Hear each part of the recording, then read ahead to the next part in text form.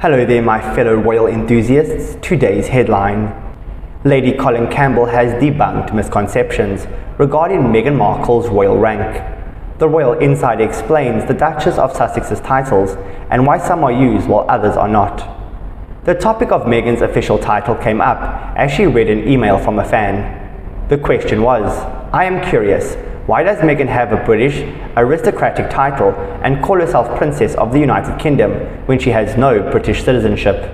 Campbell responded, "Well, she is a Princess of the United Kingdom by virtue of being married to a Prince of the United Kingdom." She continued, "That is her rank. Her title is Duchess of Sussex." I think you are hearkening back, whether intentionally or otherwise, to Archie's birth certificate.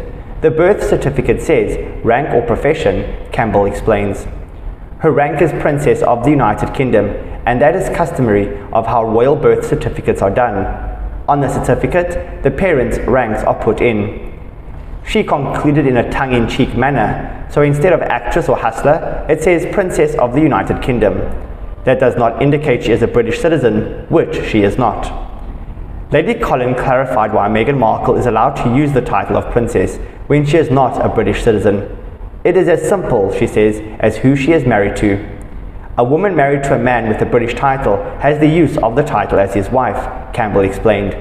Therefore, although not widely known as one, Meghan Markle has a formal rank as a princess. Whether you're Mrs. Jones, Lady Jones, or Princess of Jones, that is your aristocratic title, she says. You don't have to be British to have the right to use the title. Meghan Markle is in a different position than other royal women and senior royals of the British royal family. Despite being a princess, she will never technically be known as Princess Meghan. This distinction is reserved for those born into the royal family. However, had she not been given the Sussex title, Meghan would have been Princess Henry, Princess Harry's birth name. Meghan Markle is no longer a working royal. She left her senior role within the monarchy alongside her husband, Prince Harry, in early 2020. The couple married in 2018 after dating for just over 1 year. So there's your answer if your question was the same. Please do like, comment and subscribe for the latest royal content, and goodbye.